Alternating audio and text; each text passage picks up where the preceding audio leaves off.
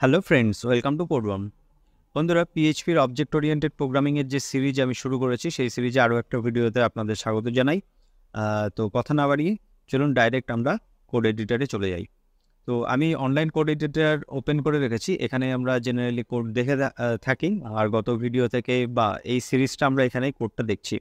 তো এখান থেকে আমি শুরু করছি। তো গত ভিডিওতে আমরা শিখেছিলাম যে একটা পিএইচপির ইনবিল্ড একটা অবজেক্ট ইনস্ট্যান্স তৈরি করার যে পদ্ধতি সেটা। তো সেটা কি, আমরা এরকম একটা অবজেক্ট তৈরি করার জন্য আমরা একটা ভ্যারিয়েবল নিচ্ছি, জেনারেলি আমরা যেমন নিয়ে থাকি তেমনই। তো তারপরে আমরা কি লিখছিলাম, নিউ। নিউ লেখার পরে এই যে নিউ যে কিওয়ার্ডটা, এই কিওয়ার্ডটা কিন্তু ইনস্ট্যান্স তৈরি করার জন্য, মানে একটা অবজেক্টের একটা কি বলবো, একটা এক্সাম্পল তৈরি করার জন্য। এইভাবে ভাবুন যে নতুন একটা অবজেক্ট আপনি ক্রিয়েট করছেন, ঠিক আছে? তো সেই অবজেক্টটা ক্রিয়েট করার জন্য আপনাকে এই নিউ কিওয়ার্ডটা লিখতে হবে।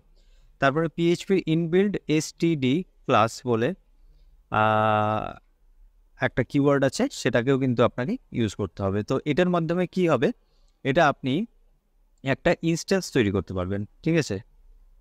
এখন এই ইনস্ট্যান্স বিষয়টা কি? ইনস্ট্যান্স বিষয়টা হলো একটা ইনস্ট্যান্স অফ অবজেক্ট। আমি যদি এভাবে লিখি, যে আপনি বলতে পারেন যে একটা উদাহরণস্বরূপ আমি একটা নতুন অবজেক্ট ক্রিয়েট করলাম। ওকে, তো এখন আপনার এই যে পার্সন, যেটা আপনি এইভাবে লিখলেন যে পার্সন 1, নতুন একটা পার্সন ক্রিয়েট হলো। এই যে ভ্যারিয়েবলটা, এই ভ্যারিয়েবলটা কী ধরনের ভ্যারিয়েবল আপনারা যদি মনে করতে পারেন একটু, আমরা কিন্তু ডেটা টাইপের ব্যাপারে শিখেছিলাম কি না? তো ডেটা টাইপ সাধারণত আমরা দুই প্রকারের শিখেছিলাম, যে স্কেলার আর হলো কম্পাউন্ড। তো স্কেলারের মধ্যে কি কি ছিল? স্কেলারে যেমন আমরা শিখেছিলাম ইন্টিজার, স্ট্রিং, বুলিয়ান, এই ধরনের জিনিস। আর কম্পাউন্ডের মধ্যে আমরা কি শিখেছিলাম? Array, object. তো অ্যারে নিয়ে তো আমরা বেশ ভালোই ডিসকাস করেছি। অ্যারে সম্পর্কে আমি আলাদা সেপারেটলি ভিডিও বানিয়েছি বেশ কতগুলো। তো যদি না দেখে থাকেন সেগুলো দেখবেন। তো অ্যারে সম্পর্কে অনেক ধারণা পাবেন ওখান থেকে। তো সেই সিরিজ এখনও শেষ হয়নি, কারণ অ্যারে বিষয়টা প্রচুর একটা ভাস্ট একটা বিষয়। তো সেটা এত সহজে শেষ করা সম্ভব নয়। আমি হয়তো মাত্র 7টা বা 8টা ভিডিও আমি এখনও পর্যন্ত আপলোড করেছি। তো ভবিষ্যতে আরও আসবে। তো এখন এই যে কম্পাউন্ড যে বিষয়টা, সেই কম্পাউন্ড বিষয়টা কি? আমরা যদি একাধিক ভ্যারিয়েবল সেভ করতে চাই, আমরা সেভ করতে চাই, তো সেক্ষেত্রে আমাদের কিন্তু কম্পাউন্ড যে ডেটা টাইপ সেটার প্রয়োজন হয়। সেক্ষেত্রে আমরা কিন্তু স্কেলার ডেটা টাইপে রাখতে পারি না। মানে একটা ভ্যারিয়েবলে আমরা কিন্তু একটাই ডেটা সেভ করতে পারি, সেটা ইন্টিজার হোক, বা আমি ফ্লোট রাখতে পারি, বা স্ট্রিং রাখতে পারি, বা বুলিয়ান রাখতে পারি। কিন্তু আমার যদি একাধিক দরকার হয়, তখন কিন্তু আমরা কম্পাউন্ডের আশ্রয় নিই। তো সেই ক্ষেত্রে কি হয়, আমরা যেমন একটা অ্যারের মধ্যে কিন্তু আমরা একাধিক ভ্যারিয়েবল রাখতে পারি, তাই না? তো সেটা ইন্ডেক্সড অ্যারে হতে পারে বা অ্যাসোসিয়েটিভ অ্যারে হতে পারে। তো কি ভ্যালু আকারে আমরা রাখতে পারি। তো অবজেক্টের ক্ষেত্রেও কিন্তু ওরকম, আমরা প্রথম একটা ইনস্ট্যান্স বানাচ্ছি, মানে হলো প্রথম একটা অবজেক্ট তৈরি করছি, ঠিক আছে? তো এইভাবে আপনি মনে করতে পারেন যে আপনি আপনি পার্সন তৈরি করছেন, একটা হিউম্যান তৈরি করছেন। তো এরকম পার্সন কিন্তু আপনি একাধিক তৈরি করবেন। তো সেক্ষেত্রে আপনি কিন্তু এইভাবে লিখতে পারেন যে পার্সন 1, পার্সন 2, পার্সন 3। ওকে, তো এরকম একটার পর একটা আপনি কিন্তু লিখে যেতে পারেন। তো আমি আপাতত একটা এক্সাম্পল নিয়েই চলছি। তো এই পার্সন 1 যে পদ্ধতিতে আমরা তৈরি করছি, স্ট্যান্ডার্ড ক্লাস, এসটিডি ক্লাস মানে হলো স্ট্যান্ডার্ড ক্লাস। তো এখানে বেশ কিছু লিমিটেশন আছে। তো সবার প্রথমে বিষয়টা হলো, এখানে আপনি কোনো মেথড ইউজ করতে পারবেন না, কোনো মেথড আপনি এর মধ্যে ইনপুট করতে পারবেন না, এর মধ্যে রাখতে পারবেন না। তো এটা হলো এর লিমিটেশন।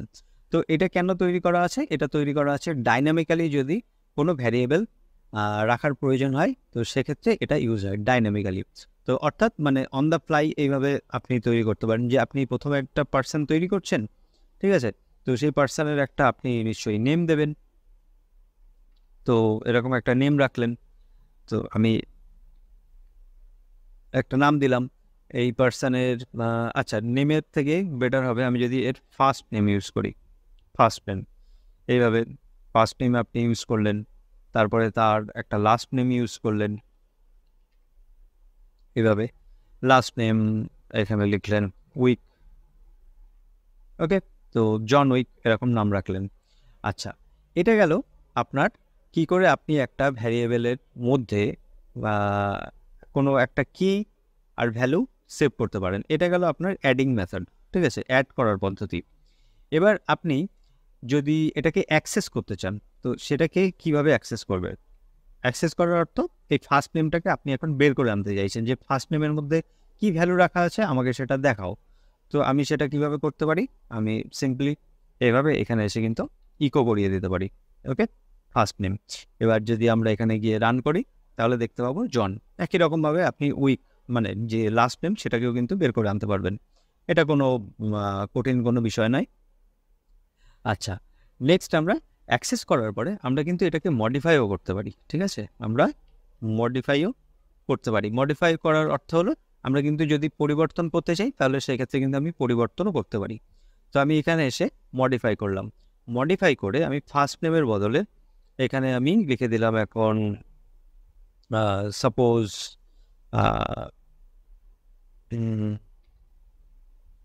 ডন, এরকম কিছু একটা লিখে দিলাম।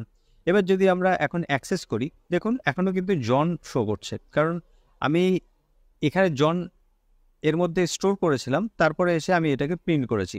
কিন্তু আমি যখন এটাকে মডিফাই করেছি, মডিফাই করার পরে কিন্তু আমি আর অ্যাক্সেস করিনি। তো আমি যদি এখন অ্যাক্সেস করি তাহলে এখানে এসে আমি দেখতে পাবো যে ফার্স্ট নেমে কিন্তু প্রথমবার জন দেখালেও দ্বিতীয়বার কিন্তু আমার ডন এসছে, ওকে। তো এইভাবে আমরা কিন্তু মডিফাইও করতে পারি এটাকে।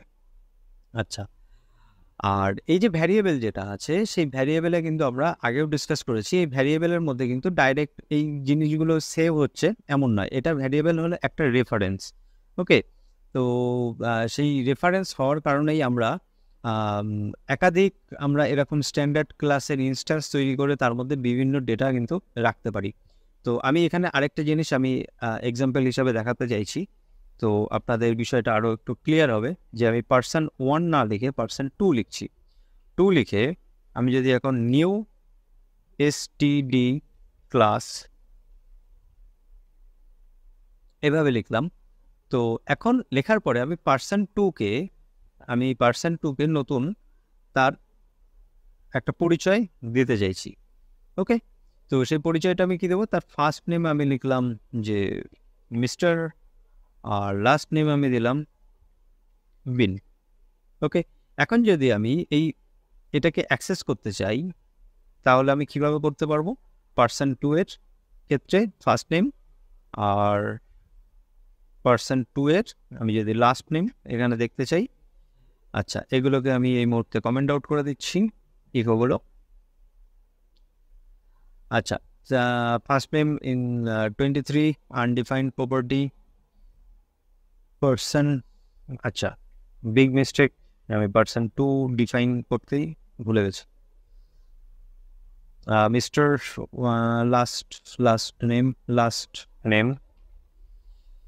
লাস্ট নেম, তো মিস্টার বিন আমরা কিন্তু দেখতে পাচ্ছি। তো আমরা এইভাবে একাধিক কিন্তু আমরা পার্সন এইখানে তৈরি করতে পারি, ওকে।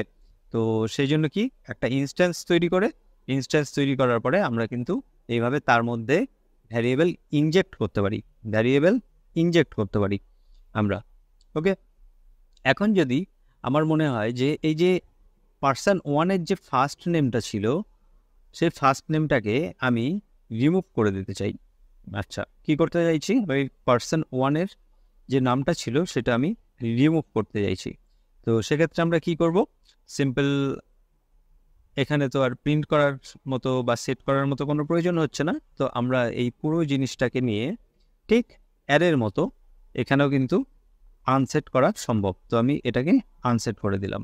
এবার আমি যদি আবার এটাকে অ্যাক্সেস করার চেষ্টা করি তাহলে আমি কি দেখতে পাবো?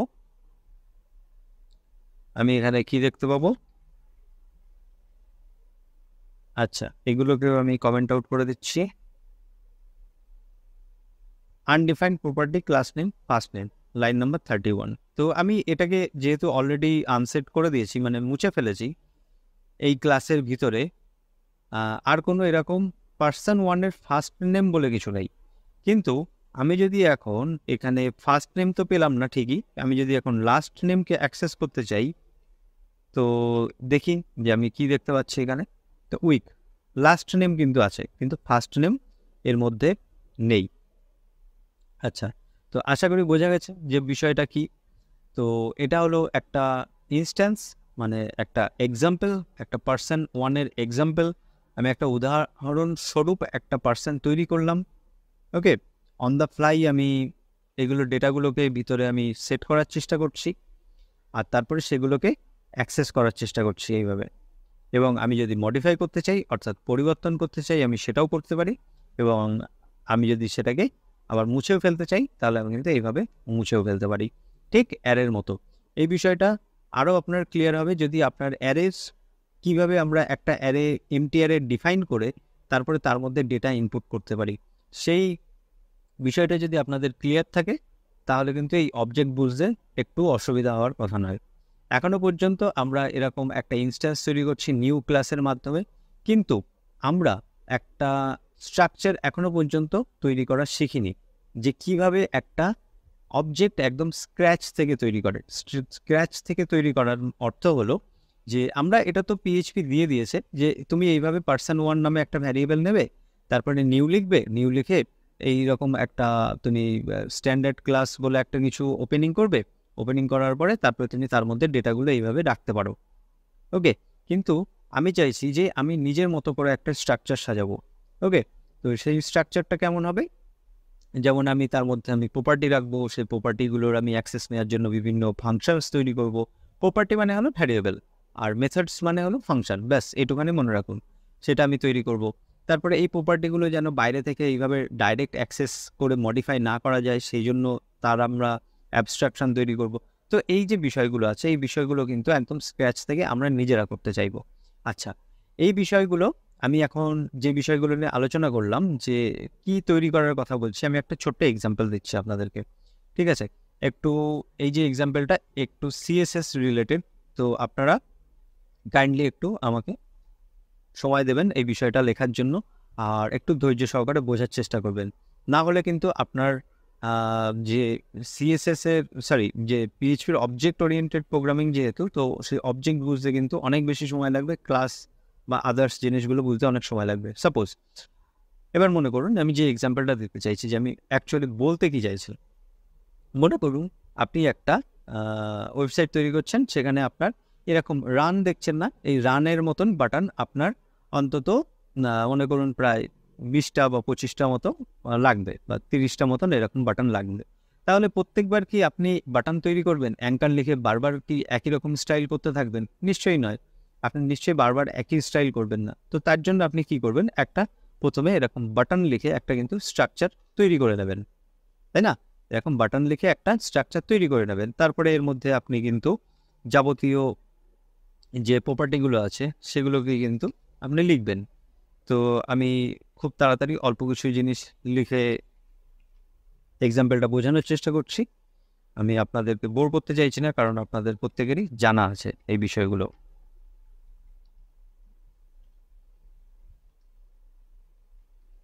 কালার হোয়াইট, আর তারপরে আমি দিলাম যে ব্যাকগ্রাউন্ড সাপোজ ব্লু, এরকম প্যাডিং দিচ্ছি আমি কিছু 12 পিক্সেল 20 পিক্সেল, বাস এটুখানি যথেষ্ট। মার্জিন 0, সাপোজ এরকম একটা বাটন আছে। তো এখন এই বাটনটা বানিয়ে আমার লাভটা কি হলো, তাই না?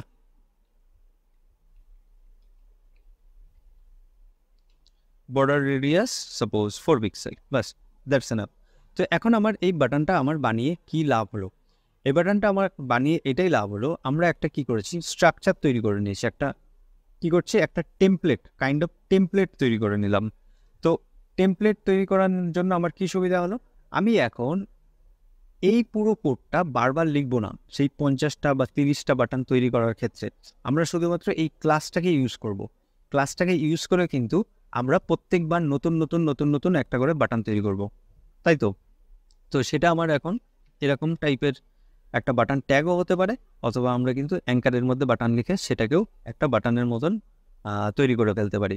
তো এক্ষেত্রে কি হচ্ছে, আমি এখানে যতগুলোই অ্যাঙ্কার ট্যাগ নিই না কেন, তো প্রত্যেকটার ক্ষেত্রে আমি কিন্তু এই বাটন ক্লাসটা যদি আমি এখানে এসে অ্যাড করে দিই ক্লাস হিসাবে, তাহলে কিন্তু আমি এই স্ট্রাকচারটা পেয়ে যাচ্ছি। তো সেক্ষেত্রে কি হচ্ছে, আমার কাছে একটা কিন্তু টেমপ্লেট আছে, এই যে ওয়ার্ডটা বলছে এই ওয়ার্ডটা ভালো করে মনে রাখবেন যে আমার কাছে একটা টেমপ্লেট আছে, যে টেমপ্লেটটা ইউজ করে আমি কিন্তু একই রকম দেখতে বারবার নতুন নতুন বাটন তৈরি করে ফেলতে যাচ্ছি। এখন এই বাটনের মধ্যে বিভিন্ন টাইপের জিনিস লেখা থাকতে পারে, কোথাও রান লেখা থাকতে পারে, কোথাও ক্লিয়ার লেখা থাকতে পারে, কোথাও রিড মোর, কোথাও লার্ন মোর। তাহলে খেয়াল করুন যে প্রত্যেকটার এই যে ফিচারগুলো, এই যে প্রপার্টিগুলো, এগুলো তো প্রপার্টি, তাই না, সিএসএস এর। তো এরকম অবজেক্টেও কিন্তু প্রপার্টি আছে। এটা হলো একটা অবজেক্টিভ ডকুমেন্ট অবজেক্ট মডেল, একটা অবজেক্টই তৈরি করছে না HTML। তো সেখান থেকে এক্সাম্পলটা নিতে পারেন, এত বেশি কমপ্লিকেটেড কিছুই নয়। তো প্রত্যেকবার নতুন নতুন বাটন তৈরি করছে, কিন্তু প্রত্যেকটা বাটনের কিন্তু আলাদা আলাদা কাজ থাকবে, আলাদা আলাদা পেজে রিডাইরেক্ট করার জন্য একে বানানো হবে, আলাদা আলাদা টেক্সট থাকবে, কিন্তু এর যে প্রপার্টিজ যেগুলো থাকবে সেগুলো কিন্তু সেম থাকবে। সেটা এখন আমি একটা বাটনের ক্ষেত্রেও আমি কিন্তু এরকম এই ক্লাসটা ধরিয়ে সেই বাটনকে এরকম একটা রূপ দিতে পারি। এইবার একটা জিনিস ভালো করে ভেবে দেখুন, যদি আমরা বাটন কোনো একটা ট্যাগ নিই তাহলে কি হয়, একটা ডিফল্টে স্টাইল পাই না? এরকম যদি কোনো বাটন ইউজ করি আমরা, এখানে যদিও রান করাটা সম্ভব হবে না কারণ এটা হলো PHP কম্পাইলার। তো আমি জাস্ট এক্সাম্পল দিচ্ছি একটা। আমরা যখনই এরকম কোনো বাটন বানাই HTML এ, তো ব্রাউজার একটা আমাকে ডিফল্ট একটা স্টাইল দিয়ে দেয় না? একটা সিলভার কালারের একটা বর্ডার রেডিয়াস থেকে একটা হালকা বর্ডার থাকে, তার মাঝখানে লেখা থাকে লার্ন মোর। তো এই যে স্টাইলটা দিয়ে দেয় ব্রাউজার, তো সেটা কি বলে যে আমি তোমাকে একটা স্টাইল দিয়ে দিয়েছি, তুমি যদি ওভাররাইট করতে চাও তাহলে করতে পারো, তুমি যদি প্রপার্টি অ্যাড করতে চাও তাহলে করতে পারো, কিন্তু আমি তোমাকে এই যে বাটনের যে স্টাইলটা, সেই স্টাইলটাকে আমি বদলাবো না, আমি ব্রাউজার থেকে সেট করে দিয়েছি, এটা এরকমই থাকবে। তুমি যদি ওভাররাইট করতে চাও তাহলে করতে পারো। ঠিক একই রকমভাবে এটা এক্সাম্পলের মতো দিচ্ছি, আপনি কিন্তু এটার সঙ্গে কনফিউজড হবেন না PHPর অবজেক্টের বিষয়ে। আমি শুধু আপনাদের কিন্তু ধারণাটা একটু সুস্পষ্ট করার চেষ্টা করছি যে যে অবজেক্ট বিষয়টা কি তৈরি হচ্ছে। অনেকটা এরকম আমার খুব কাছাকাছি মনে হয়েছে এই এক্সাম্পলটা, সেই জন্য। তো যারা সিনিয়র রয়েছেন, সিনিয়র ডেভেলপার, তারা যদি কেউ এই ভিডিওটা দেখে থাকেন তাহলে কিন্তু কাইন্ডলি প্লিজ অফেন্ড হবেন না আমার এক্সাম্পলের সঙ্গে, যে আমি কিসের সঙ্গে কী তুলনা করছি। আমি জানি কিসের সঙ্গে কী তুলনা করছি, কিন্তু বিগিনার্সদের ক্ষেত্রে আমি যখন সত্যিই যখন অবজেক্ট ওরিয়েন্টেড প্রোগ্রামিং শুরু করেছিলাম, তো আমি প্রথম 1 বছর কিছুই বুঝতে পারিনি। এক বছর কি, আমি 1-2 বছর কিছুই বুঝতে পারিনি যে কেন তৈরি হচ্ছে, কী জন্য তৈরি হচ্ছে, আমার তৈরি করে লাভ কী, আমার কাছে ভ্যারিয়েবল আছে, আমার কাছে ফাংশন আছে, আমার কাছে অ্যারে আছে। তার সত্ত্বেও আমি PHPর অবজেক্ট ওরিয়েন্টেড প্রোগ্রামিং শিখে কী করব? তারপরে আমি অবজেক্ট ওরিয়েন্টেড প্রোগ্রামিংয়ের জন্য জাভাতে হেল্প নেওয়ার চেষ্টা করেছি, ওখানে গিয়ে লিটারালি আমি কিছুই বুঝতে পারিনি, আমার জাস্ট মাইন্ড ব্ল্যাঙ্ক হয়ে গেছে। তো আমি আবার ব্যাক টু PHPতে এসেছি। তো এই যে বিষয়গুলো আমি মনে হয়েছে যে এইভাবে বললে হয়তো কারোর সুবিধা হতে পারে, তো আমি সেই জন্যই বলছি এটাকে এইভাবে। তো আশা করি যে এই যে কনসেপ্টটা থেকে আপনারা কিছুটা আইডিয়া পাবেন এই বিষয় নিয়ে। আরেকটু স্টাডি করুন। আর আরেকটা বিষয় বলবো যে হঠাৎ করে ক্লাস লিখে কিছু একটা ক্লাসের নাম দিয়ে শুরু করবেন না কখনো, ঠিক আছে? তাহলে কিন্তু অবজেক্ট ওরিয়েন্টেড প্রোগ্রামিং শেখা হবে না। তো সবার প্রথম ওয়ার্ডটা কি আছে? Object oriented programming. তো আমি যদি অবজেক্ট বিষয়টাই না বুঝি তাহলে ওরিয়েন্টেড প্রোগ্রামিং এই বিষয়ে অনেক দূরের কথা। তো আগে অবজেক্ট তো বুঝি, তারপরে না অবজেক্ট ওরিয়েন্টেড প্রোগ্রামিং কী করে সেটা। তো এইটুখানি বলে আজকের ভিডিও শেষ করছি। অলরেডি আমি চেয়েছিলাম এটা খুব ছোট রাখতে, সংক্ষিপ্ত রাখতে, তো কিন্তু তা সত্ত্বেও আমি রাখতে পারিনি। অলরেডি 18 মিনিট, আমি আর লম্বা করছি না এই ভিডিওটা। আর রাতও হয়ে গেছে অনেক বেশি।